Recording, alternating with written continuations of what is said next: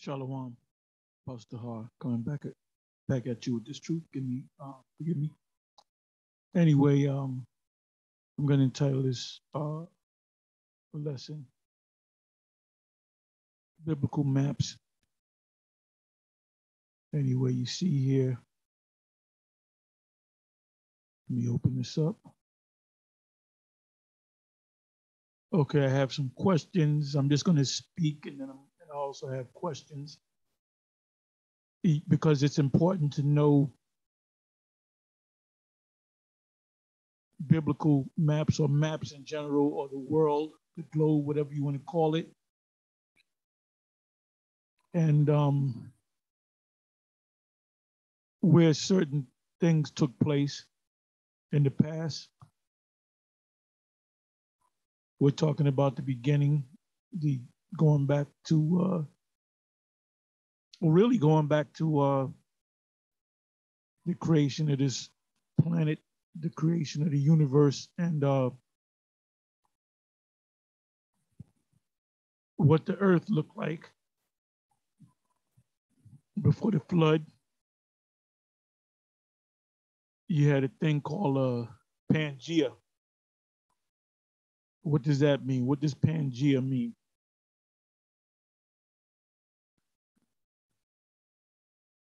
Anyway, I'm just going by the Spirit. You know, I didn't put any notes together. I'm just going with the Spirit. And I wanted to really call this video, why do we say the Medes in Isaiah the 13th chapter, why do we say that the Medes are the Russians? You got Russia over here, big vast piece of land, no man's land as they call it at one time. And you have the Medes somewhere, give me a second, around here in this area. You got Russia over here, you got the land of the Medes around here. I'm trying to find the Persian Gulf. This looks like the Persian Gulf. You got Iran, you got Turkey. You know, Mount Ararat is where the Noah's Ark landed. But why do you say, or we teach that the Medes are the Russians? Matter of fact, let me go to that and I'll open the map back up.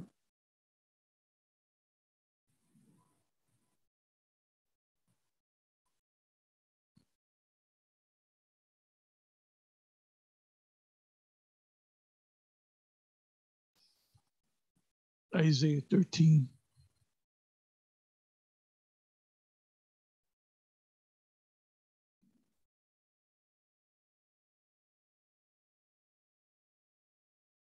Babylon will fall to the Medes.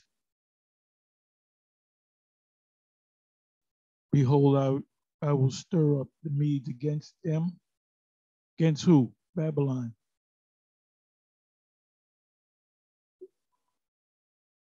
Now, there's no record of the Medes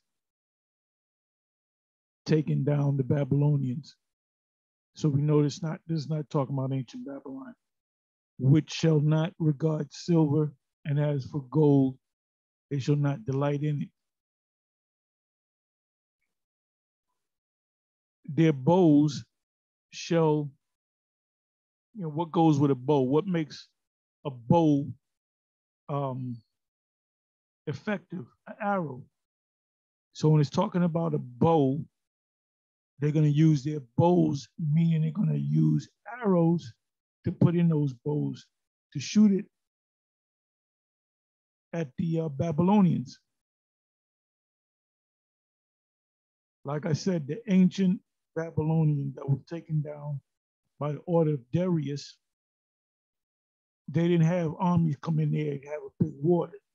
The king of Babylon and his lords, they were drunk. They were filled with the king's food. which is a lot of carbs,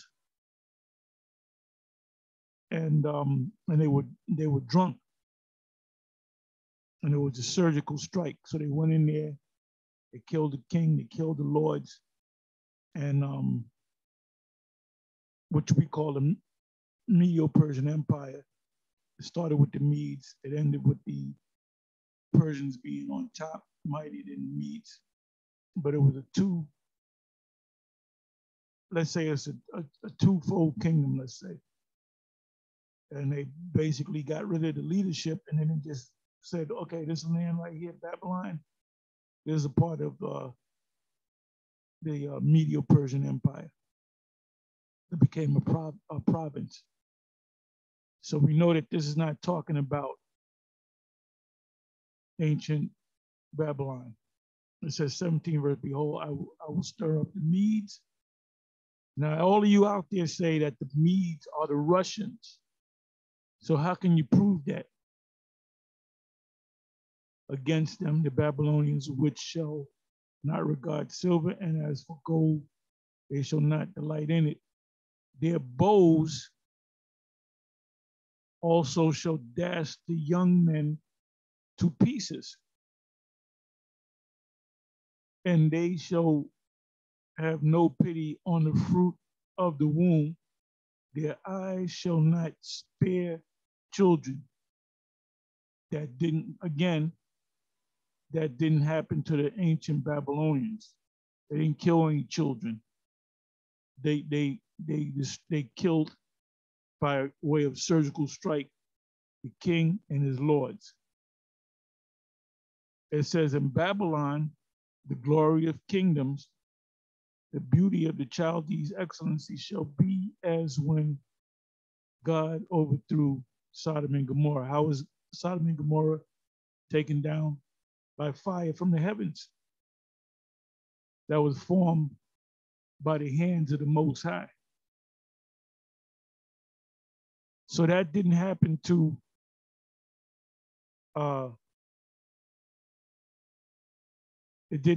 ancient Babylon.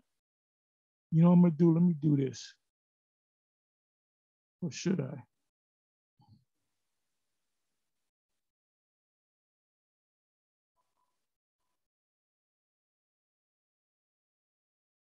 Bear with me for a minute.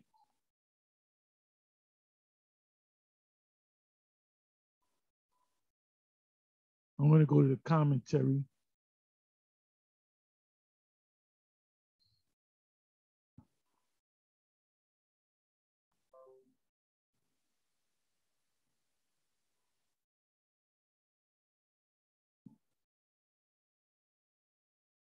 Commentary.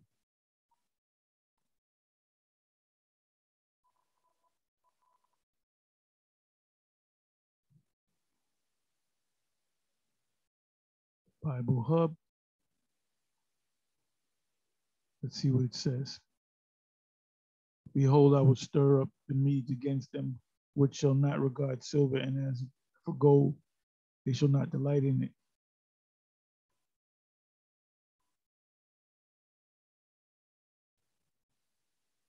Let me go to one of the short ones.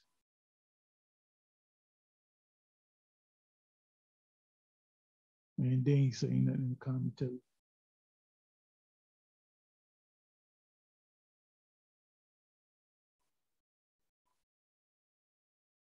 Okay, Kill and Delete, whatever Bible commentary on the Old Testament, with Isaiah 13:17, the prophecy takes a fresh turn in which the veil that was hitherto obscured, it is completely broken through.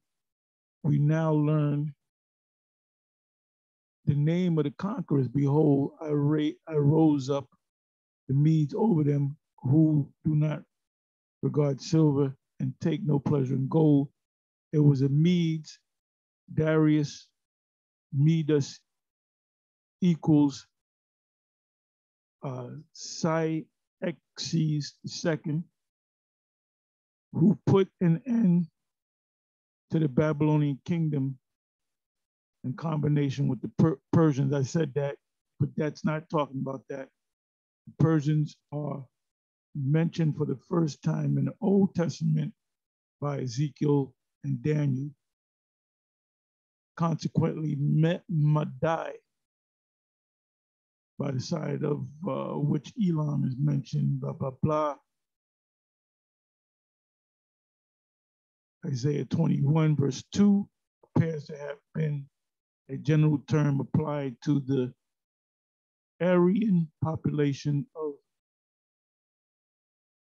of Iran, which are the Persians, were the most important ruling tribe until nearly the end of Hezekiah's reign. The Medes lived scattered about over different districts and in hamlets or villages until together. They ain't saying a damn thing, man.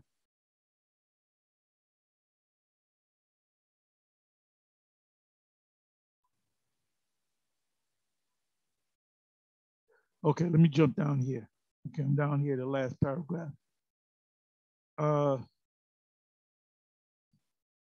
It is in the sense that Jeremiah speaks of king of Madai. At any rate, this is a much more probable supposition than that. In other words, they're saying this makes more sense than anything, than that he refers to monarchs, kings, in a generic sense, but the kings of Media, i.e. the rulers of the several villages, are mentioned in Jeremiah 25, verse 25. What does Jeremiah 25, verse 25 say?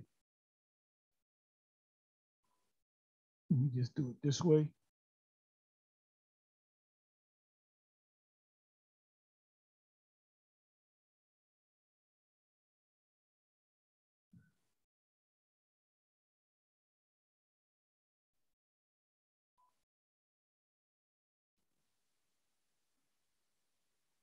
And all the kings of Zimri and all the kings of Elam, which are the East Indians, and all the kings of the Medes, and all the kings of the north, far near one with another, and all the kings of the world, which are upon the face of the earth, and the kings of Seshik shall drink after them.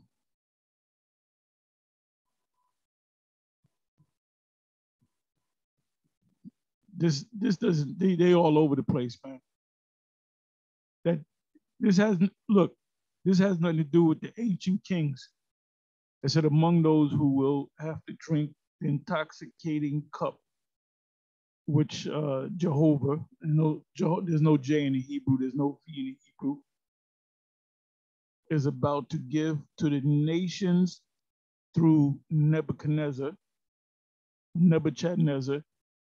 so that their expedition against Babylon, that's what it, in Jeremiah, was it 50 or 51, it says it's some assembly of nations. That's talking about modern Babylon through Nebuchadnezzar, so that their expedition against Babylon is an act of revenge for the disgrace of bondage that has been inflicted upon them. Their disregarding silver and gold is not intended to describe them as a rude, uncultivated people. The prophet simply means that they are impelled by a spirit of revenge and do not come for the purpose of gathering booty or silver and gold riches. Revenge drive them on to forgetfulness of all morality and humanity also. Come on, man.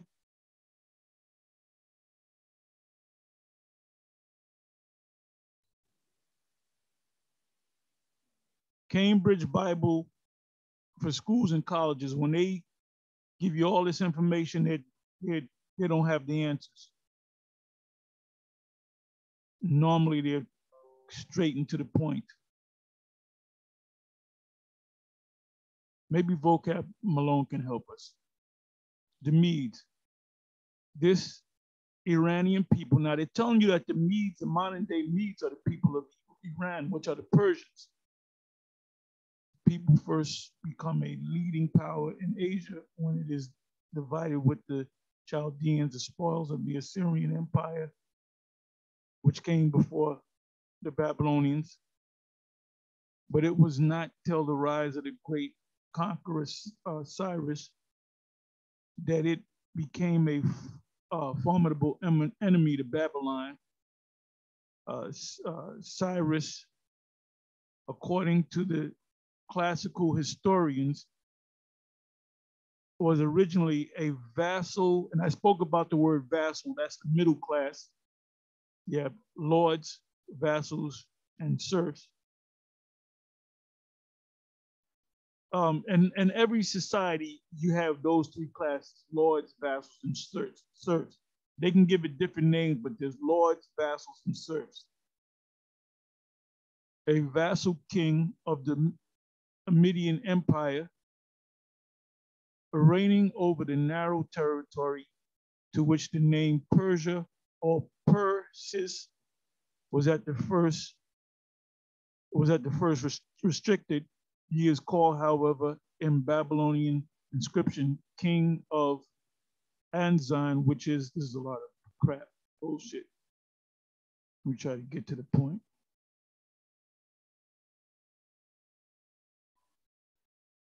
Oh, let me go down here.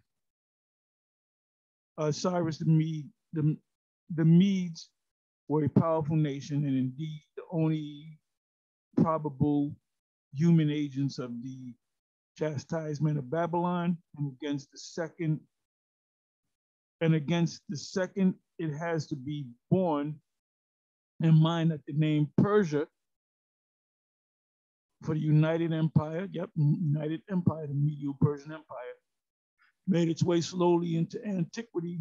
In the Bible, it first becomes common in the time of Ezra, the scriptures and the Apocrypha. Although long after that, we still read of Medes and Persians, Daniel 5, verse 28, Daniel 6, verse 8, Daniel 6, verse 12, or Persians and Medes. Greek writers also speak of the wars of independence against Xerxes. The verse thereof furnishes a lot of BS. Which shall not regard silver and gold. They cannot be bought off by a ransom. These people don't understand. They don't understand that it's talking about so-called Russia or Gog and Magog and Babylon the Great.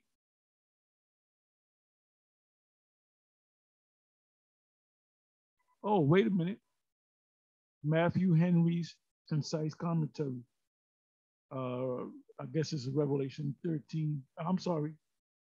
Isaiah 13, 6 to 18. Babylon means, I'm not going to read all this.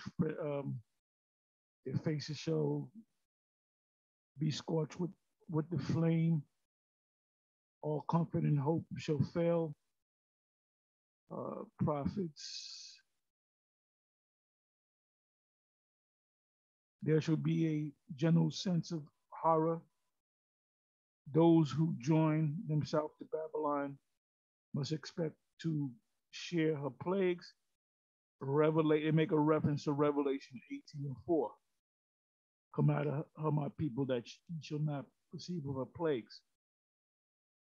So this guy kind of hints at it, Matthew Henry's concise commentary. But he doesn't understand what's going on. All that men have, they will give for their lives, but no man's riches shall be the ransom of his life. It's a bunch of nonsense. That shows you that these so-called scholars don't understand. Hey, you want to get a scholar? go into these prophetic books.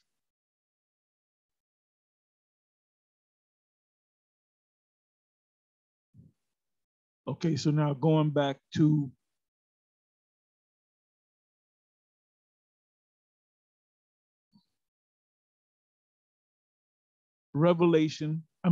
Isaiah 13, verse 17. Babylon will fall to the Medes. What do we teach? Babylon is this place, America, will fall to the Medes being the Russians, right? Let me read this again. 17 verse, behold, I will stir up the Medes against them, which shall not regard silver, and as for gold, they shall not delight in it. Their bows, meaning bows and arrows, also shall dash the young men to pieces. Bows and arrows do not dash young men. Now, if they beat them with the bows, maybe. We know prophetically that bows represent the silos, that the ICBMs come at it. And they shall have no pity on the fruit of the womb.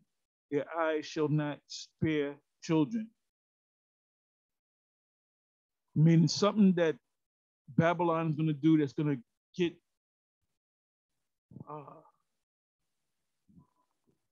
Russia, Gog and Magog, the Medes, so mad that they're just going to shoot. And when they say, look, we're going to work out a deal where we're going to give you a certain amount of money, or, well, money, because it says gold and silver. And they're going to say, nah, we ain't with that. We're going to blast your ass to hell and back. It said, in Babylon, the glory of kingdoms, the beauty of a Chaldee's excellency shall be as when the Most High overthrew Sodom and Gomorrah. Ancient Babylon was not destroyed like Sodom and Gomorrah. It shall never be inhabited, neither shall it be dwelt in from generation to generation, neither shall the Arabian pitch tent there, neither shall the shepherds make their fold there, but wild beasts of the desert shall lie there. So that never happened. So, coming back to the Medes, we teach that the Medes, you know, you're going through these scriptures, and the Medes represent the Russians, right? So how can you prove that? How can you prove that? That's Russia. That's Russia. The Medes are down here.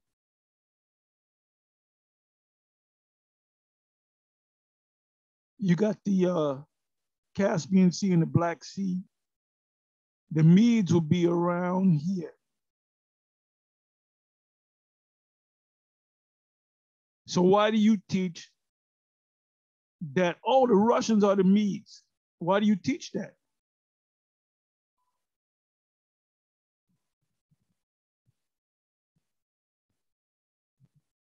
The four bodies of the great waters, which is right here, that's in Revelation, what is that, Revelation 2? You got to understand that.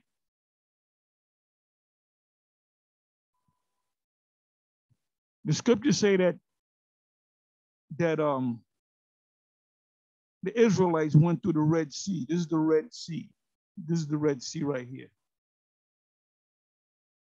I say they didn't go through the Red Sea.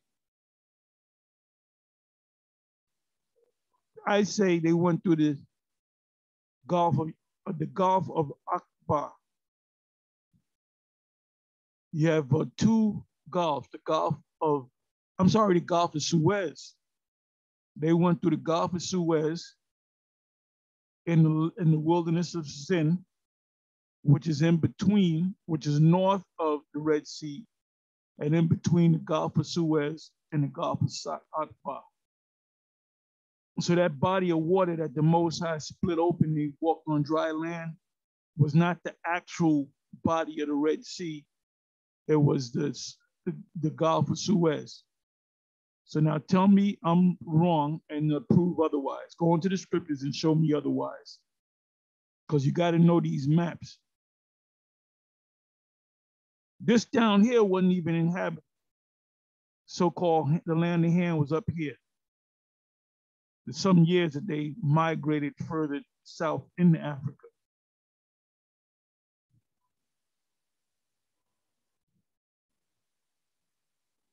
Valley of Jehoshaphat would be right here, in this area right here. This is where that great war is going to take place. But who's going to get the arrows? Mainly this place right here, Babylon. Babylon. It says in Acts chapter 1, it speaks of, matter of fact, let me get it. Let me go ahead and get it.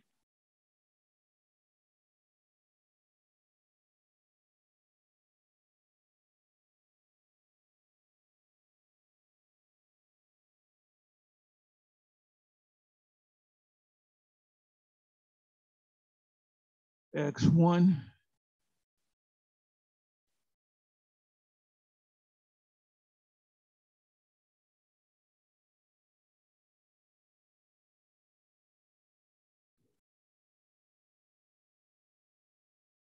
Verse 8. But ye shall receive power. After that, the Holy Spirit or the Holy Ghost is come upon you, and ye shall be witnesses unto me both in Jerusalem and in Judea and in Samaria and unto the uttermost part of the earth. What's this talking about, Vocab Malone? What is the uttermost part of the earth? Since we're dealing with maps,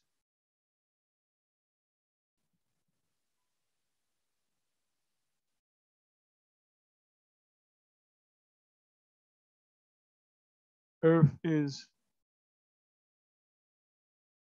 Strong's G 1093. Yay. Yay. gay, Gia, the earth, the whole earth, the physical earth. It said that the disciples will be speaking to the uttermost part of the earth.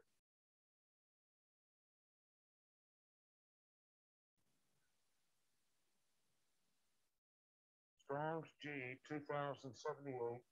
S Hatas. S Hatas.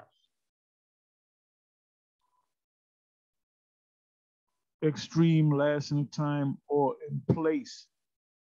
So if you're in the Middle East, you come on the other side of the earth, the end of the earth. Matter of fact, let me do this.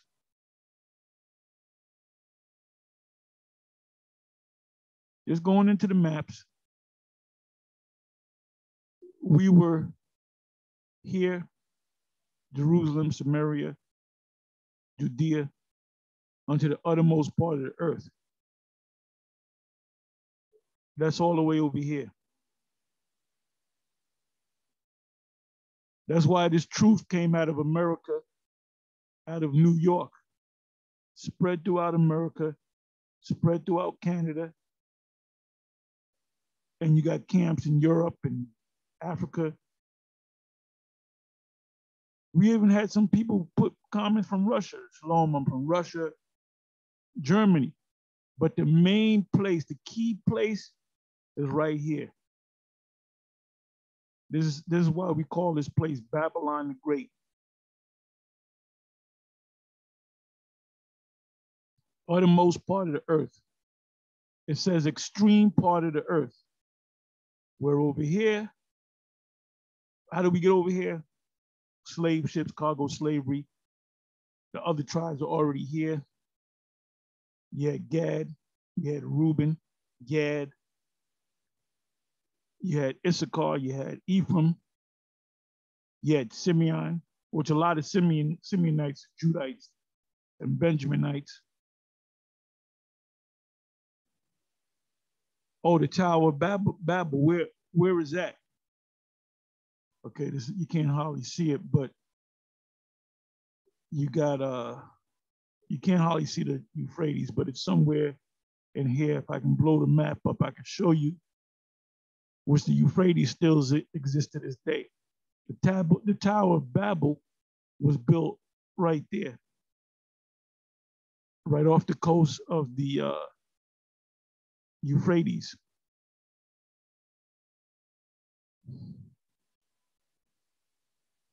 Oh, the Apostle Paul,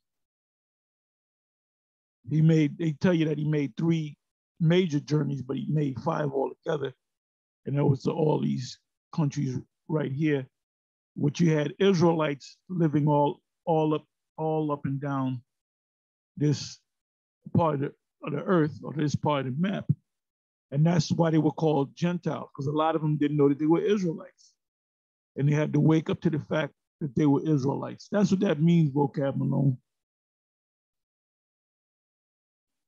You had Edomites living right here.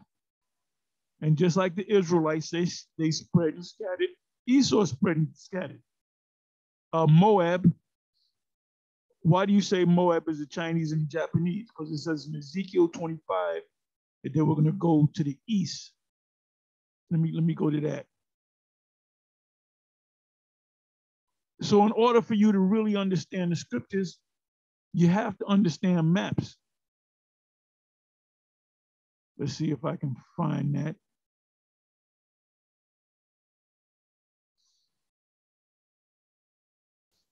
Ezekiel 25.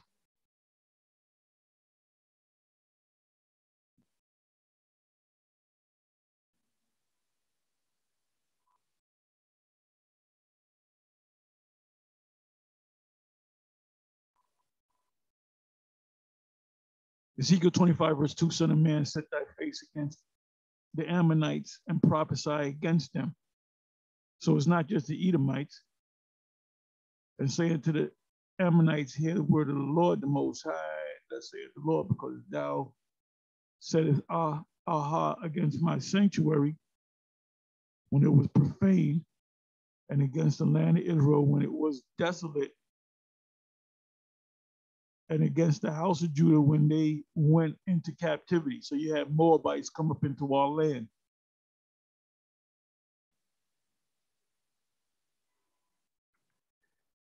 Behold, therefore, I will deliver thee to the men of the east for a possession. What's east of Moab?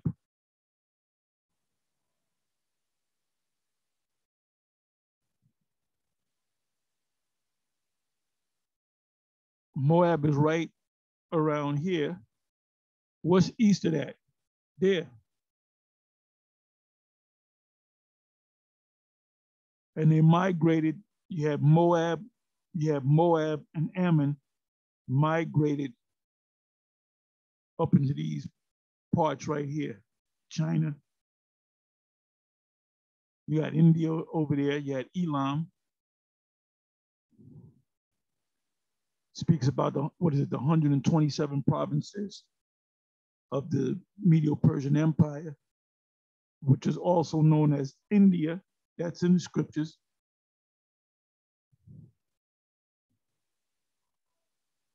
The Persians are Indians, East Indians. The people of Iran are also East Indians. They don't even speak Arab. They speak, what's that language? I know the people of Afghanistan speaks Pashtun, I believe. And then you had Edomites. They went up into the caves of the rocks.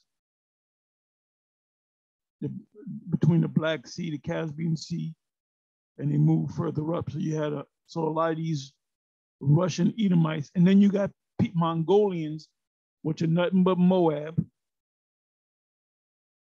that mingled among the Russians. That's why you got certain Russians that look kind of like Edomites, but they got slanty eyes. That's that mixture of Moab and Esau.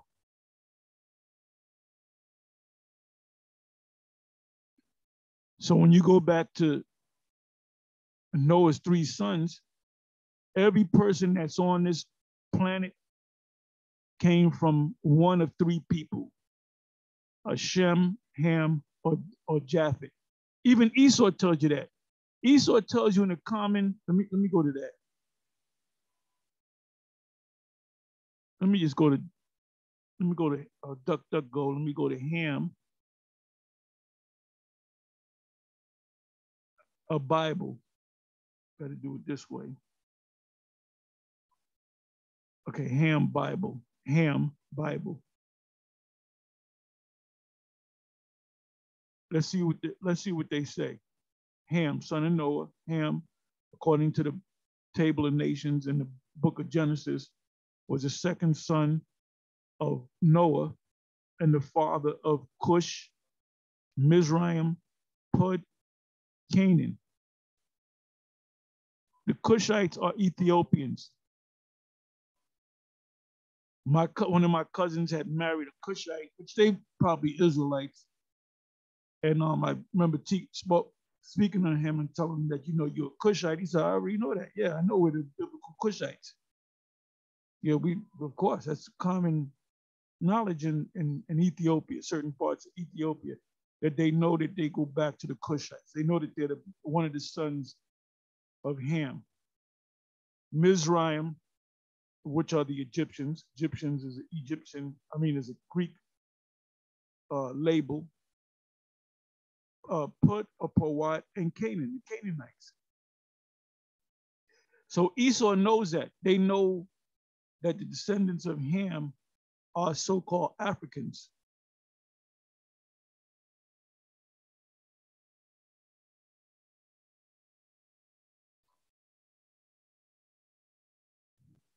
Okay, it says Ham descendants are interpreted by Flavius Josephus and others as having populated Africa and adjoining parts of Asia. The Bible refers to Egypt as the land of Ham, and it's also in the scriptures. Psalm 78, verse 51, Psalms 105, verses 23, Psalms 106, 1 Chronicles 4, verse 40.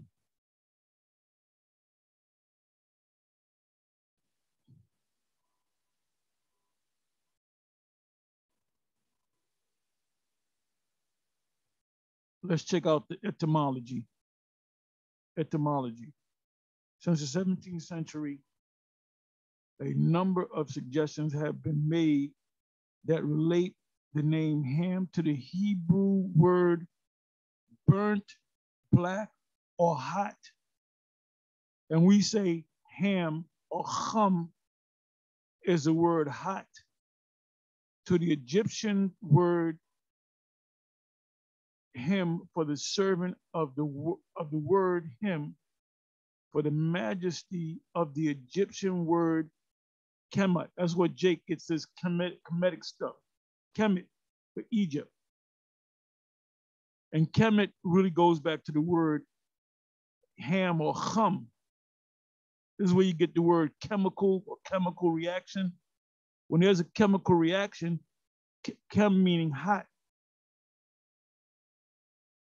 It said a 2004 review of David Goldenberg's The Curse of Ham, Race and Slavery in Early Judaism, Christianity, and Islam, 2003, states that Goldenberg argues persuasively that the biblical name Ham bears no relationship at all to the notion of blackness, and as of now is unknown etymology. Okay, yeah. The curse of Ham. Let's deal with the curse of Ham.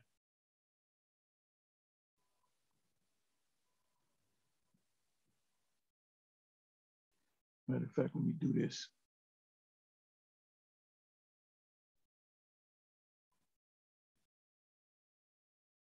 Let's see what the curse of Ham is all about.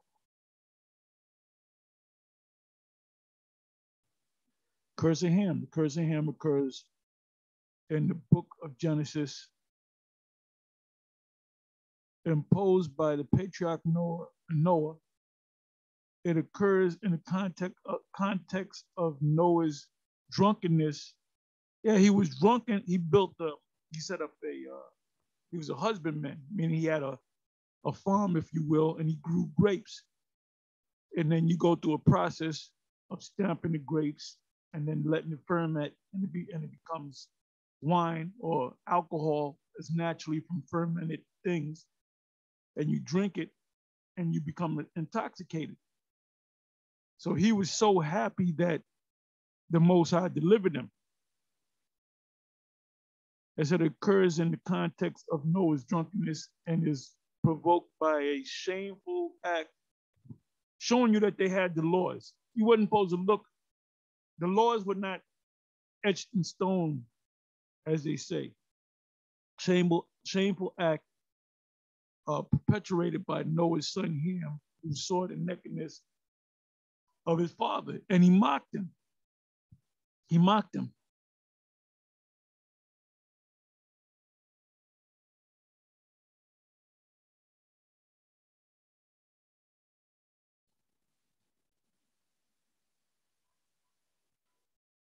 Nakedness of his father, the exact nature of Ham's transgressions, and the reason Noah cursed Canaan. Yo, why didn't he curse Ham? Canaan, when Ham had sinned, have been debated for over 2,000 years. Yeah, the reason is because the Canaanites, one of the sons of Ham, were going to occupy that land that was set up for us. So we were justified in killing them off, because that wasn't their inheritance or their land anyway. The story's original purpose may have been to justify the subjugation of the Canaanite people to the Israelites in the form of them taking the land. But in latter centuries, the narrative was interpreted by some Christians, Muslims, and Jews as an explanation for the black skin. Bullshit. Because what they're saying here is that all of the sons of Noah were so-called white people. That's the narrative that they're pushing. So they're saying the curse is, Ham was a white man, a so-called white man, and the curse was you're gonna have sons, and they're gonna be black. One of your sons, Canaan, is gonna be black. He's gonna be cursed with blackness, as well as justifications for slavery of black people. And this is what Esau is saying. These Bible thumping, Bible Belt type Christians out in the Midwest, down south. They said, no, we were justified in putting niggas in slavery because that's the curse. That's the curse that was put on Ham's son, Canaan. You guys are Canaanites. We're not Canaanites. We're Israelites. And Noah was a so-called black man. All his sons were so-called black. If anything, one of the sons line out of that line of Shem came the so-called white man. This is why you're going to, these so-called Christians, especially these scholars, and these scholars, they're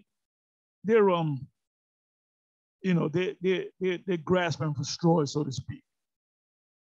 They understand certain things and they make certain things up. And then it's part of the lie too. The whole Renaissance period. All right. It says slavery of black people. Similarly, the Latter-day Saints movement used the curse of Ham to prevent the ordination of black men to its priesthood. No, you niggas can't be priests. You can't have any high office in the Latter-day Saints organization because you're Canaan. You're a Canaanite. This is what they still teach. That they were cursed with blackness. That's in Book of Mormons. Nevertheless, most Christians, Muslims, Jews, and Mormons now disagree with such interpretation. It shows you that they don't know what the fuck they're talking about. Because in the biblical text, Ham himself is not cursed, and race or skin color is never mentioned. Right, is never mentioned. What happened was that they shall be a servant unto his brother, mainly unto Shem. When you go to Deuteronomy, the 7th chapter, the Most High set it up where we were to take them down and take their land. Why? Because they were cursed. A servant of servants shall you be.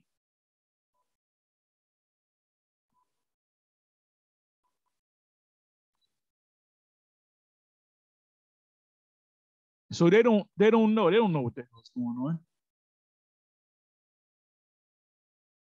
The Hebrew Israelites, the One Westers, are the only group that have the truth. That's why they demonize us.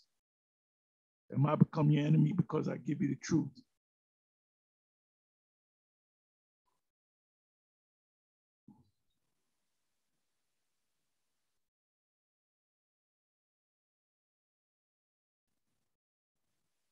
So in order to understand the scriptures, you have to understand the maps. You have to understand the word Pangea. Pangea meaning, it means all, loosely translated, all earth, all world, meaning the whole earth was one gigantic piece of land. You see how this looks like pieces of a puzzle? This was all one land that broken up. What broke it up? The great deluge, the great flood, in which scholars, or historians, I'll say, and archaeologists got together mainly in the 50s, and they went to, they knew that the ark landed on Turkey, Mount Ararat in Turkey, and they went with their scientists to get the evidence. What Esau does, he goes into the scriptures, but he verifies by his archaeologists and the scientists and his historians and so forth. And they found that there is a big so-called ship that is described in the Bible as an ark. It looks like the ark that's described during the time of Noah. And this right here is a faith builder, because you see in the Bible come to life with these areas right here. Okay, you got the Red Sea, you got the Nile, you got the Ezekiel, which is the Tigris, and you got the Euphrates. That's also in the scriptures. Then you got the Jordan. Let's go to that real quick. I'm gonna close. Genesis, where is that? Genesis 2. But I open up with, why do you say that the Medes are the Russians?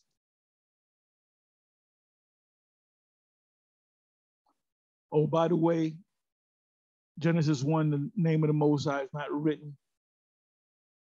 Or you want to mess up a Christian? Go to Genesis 1:1. It says, in the beginning, God created the heaven and the earth. Ask them, who was God? They're going to say, it's God, the Supreme, the Heavenly Father. And God, Yahweh, is not even mentioned here.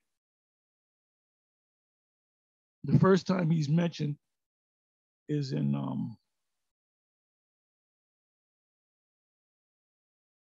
what is it?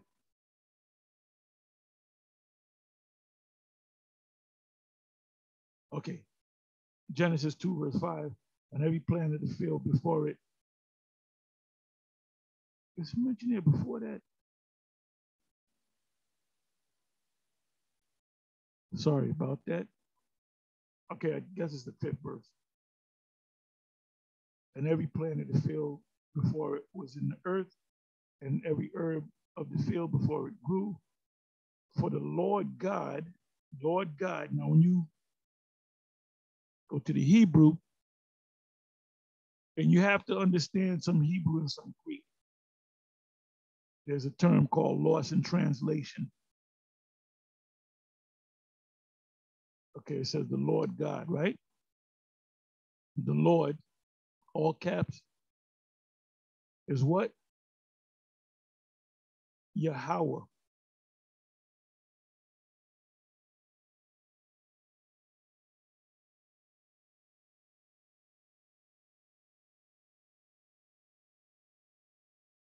They say Jehovah. There's no J or P in Hebrew.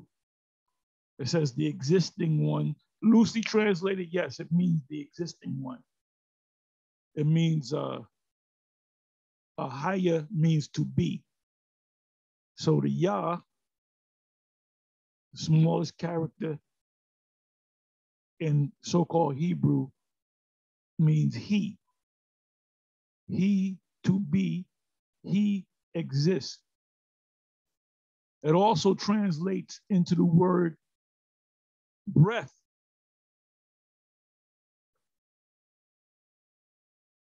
Hawa, Haya. Let me deal with Haya.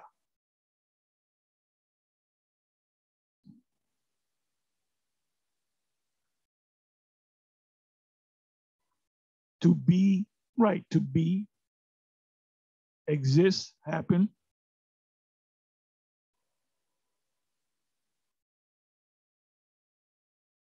Hawa, H 1933.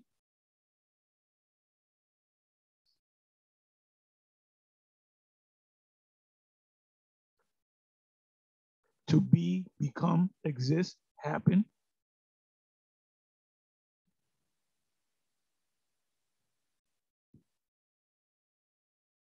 Okay, I'm not going to go any deeper into that.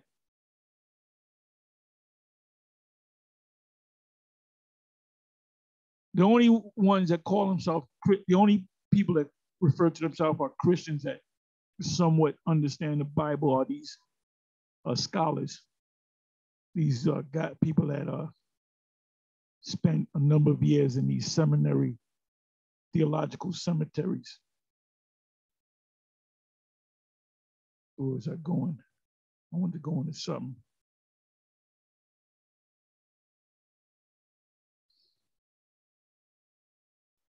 I think, this is what I wanted to do.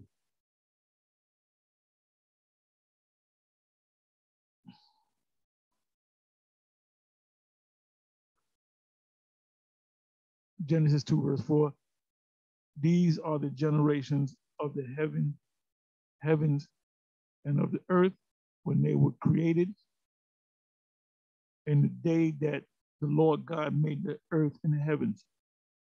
The Lord God, or Yahweh Elohim, put out the order for his beloved son and a certain amount of angels in Genesis 1 to create everything. That's why John received that. In John 1 and 1, what does it say in John 1 and 1?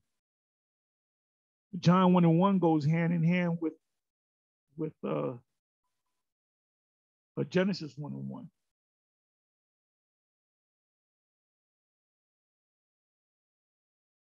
John 1.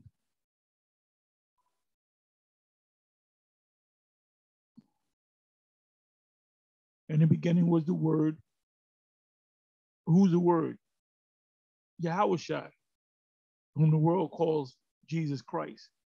And the Word was God. It should be was a God, and the Word was God.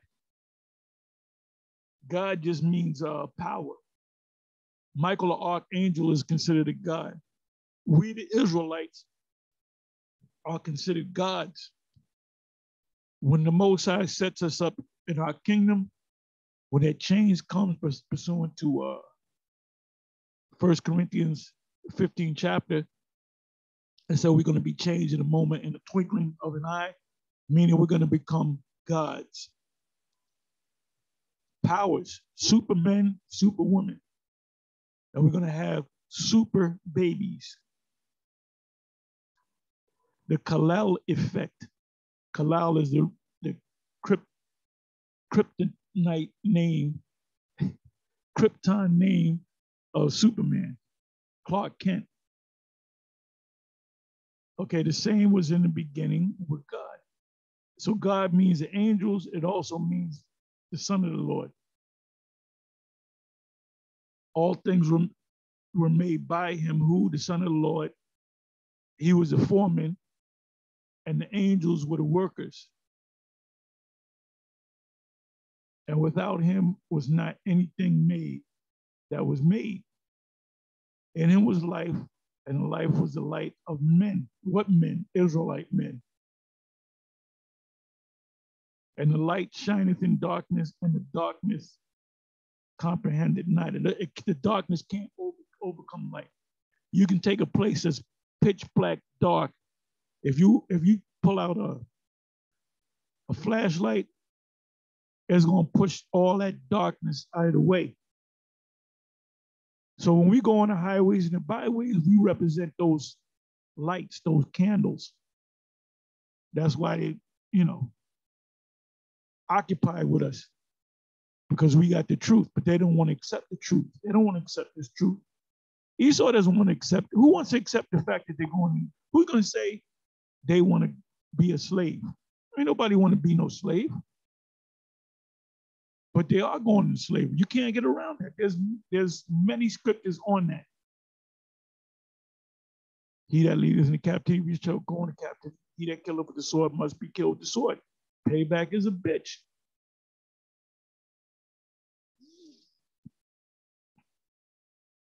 Okay, so now let's go back to Genesis 2.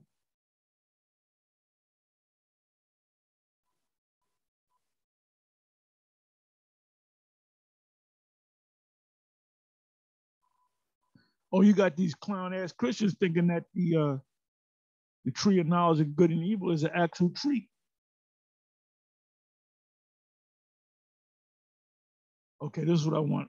Genesis 2, verse 10. And the river went out of Eden. Now, what does the word Eden mean? As a Christian, what does the word Eden mean? They won't know. It means paradise. The whole earth was set up to be a paradise. The Most High created the earth, then he placed man on the earth.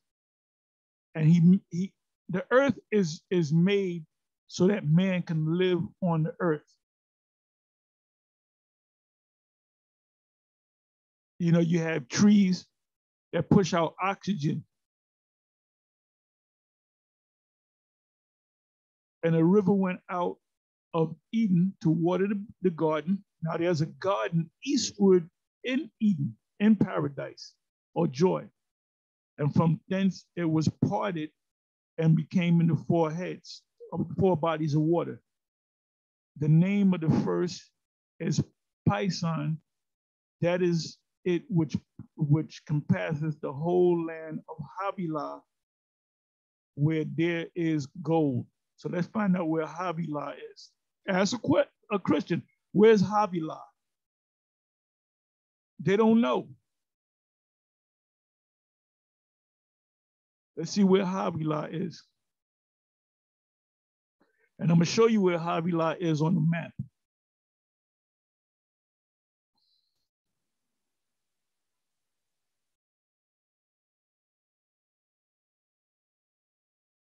A part of Eden, through which flowed the river Pison, was probably the Grecian Colchics in the northern corner of Asia Minor. What? Near the Caspian Sea. Are you crazy?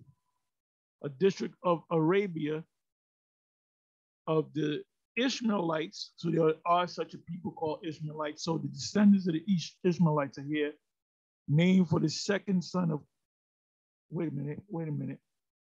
A district in Arabia of the Ishmaelites named from the second son of Cush, probably the district of Hulan in the northwestern part of Yemen.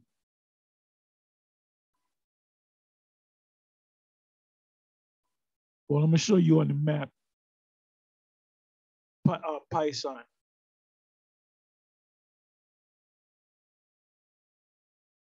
That's Paisan, which is the Red Sea. What's this called? Havilah. When you go to your biblical maps, you got to. Matter of fact, let me prove that. Let me prove that. Let me see if I can prove that. Let me just put in Bible or biblical map. Bible map. Or you can put in biblical map. Bible map.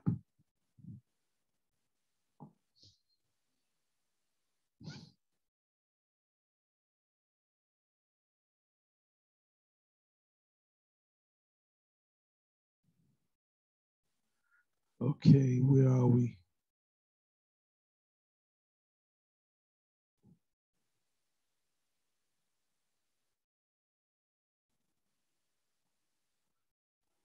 This, okay, I can't. Let me do another one.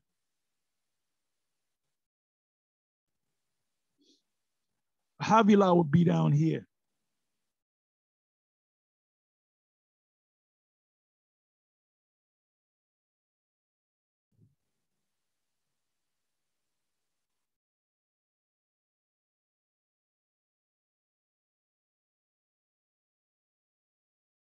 Okay.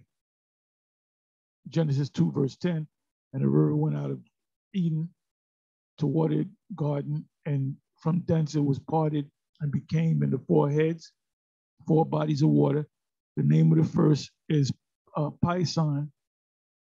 That is, let me look up the word Paisan. Let me see what it says about Paisan.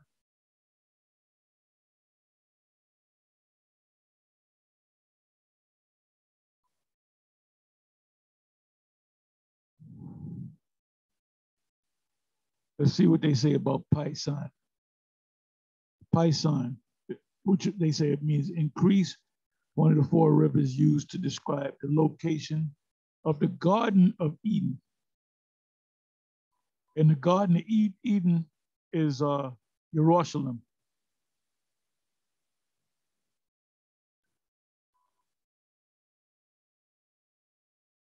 Which that's the Red Sea.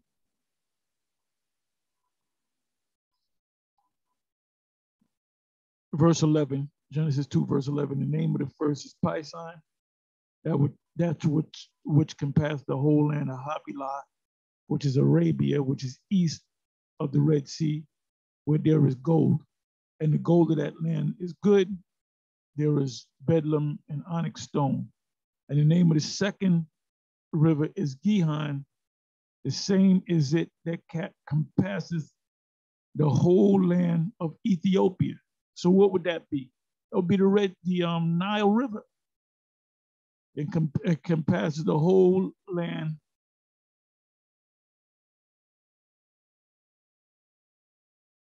Let's see what they say.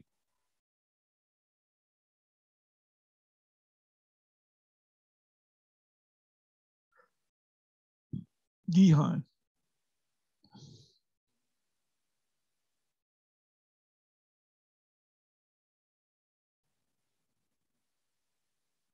They say it means bursting forth one of the four rivers of the Garden of Eden, a spring near Jerusalem where the anointing and proclaiming of the Solomon as king took place. That's bullshit because it said that it compassed the whole land of what? Let's come back.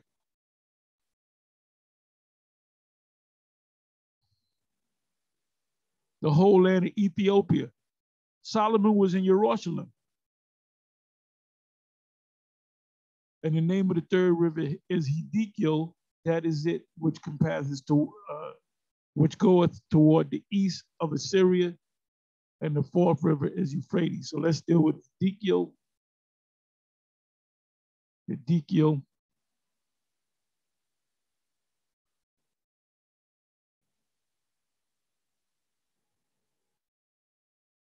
Now they said Paisan is up there around what they say. It was up there further north.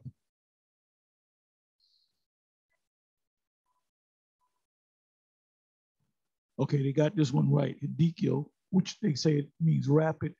One of the rivers of Eden, which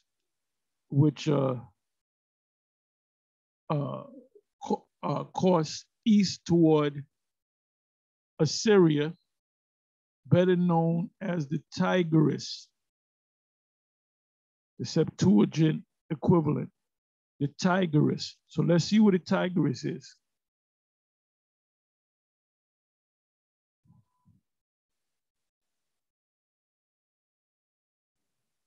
Tigris River. Let me get an image here.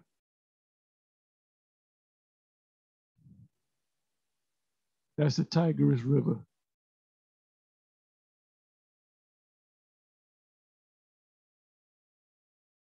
That's the Tigris. That's the Tigris. That's the Euphrates.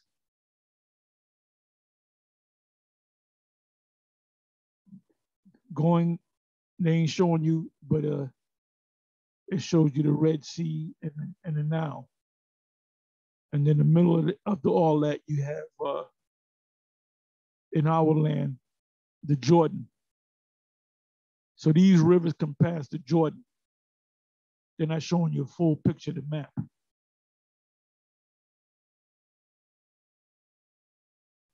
So they said that the Tigris, that's the Hiddekel.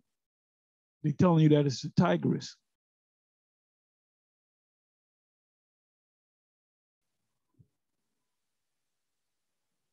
And then you got the Euphrates.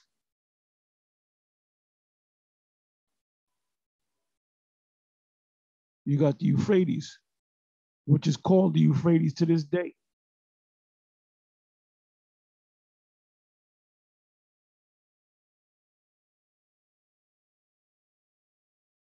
So you got the four rivers. You got the Red Sea, which is the Pison. You got the Nile, which is the Gihon. It said the Pison compasses the land of Havilah. This is Havilah, Arabia. Then you got the Euphrates, and then you got the Tigris. And then you got the Jordan